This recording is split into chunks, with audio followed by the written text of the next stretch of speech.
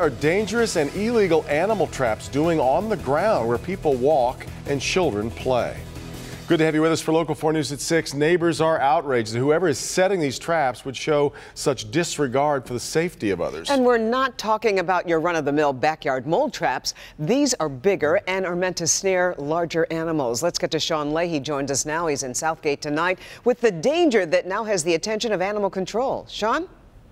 The attention of animal control and the attention of parents here in Southgate, very worried about a child stepping into one of these foot traps. You might call them a bear trap. Look, Downriver Animal Control became aware of this yesterday. Someone called saying they saw a raccoon trapped in one of these. A leg was trapped and the raccoon was dragging the entire device along with it. Are you kidding me? That's like a bear trap. Neighbors in Southgate are horrified. I walk the front yard every day just to pick up sticks and stuff like that.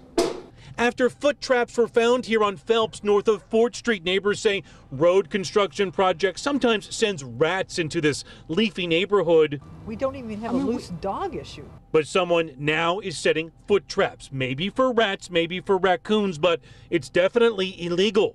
City limits, there's no way. Cindy Belka says all it takes is for a kid to step on one of these traps. Elementary school age walking around looking to rake kids' yards, people's yards for money, make extra money, no school. And they could have very easily been really hurt. They can call here and rent one of the traps, and we could do it that way. And we release it out in the woods somewhere. This is one of our live traps. Anyone with an animal issue can rent a live trap here. Downriver Animal Control says the foot traps are inhumane, baited with food, and are meant to maim.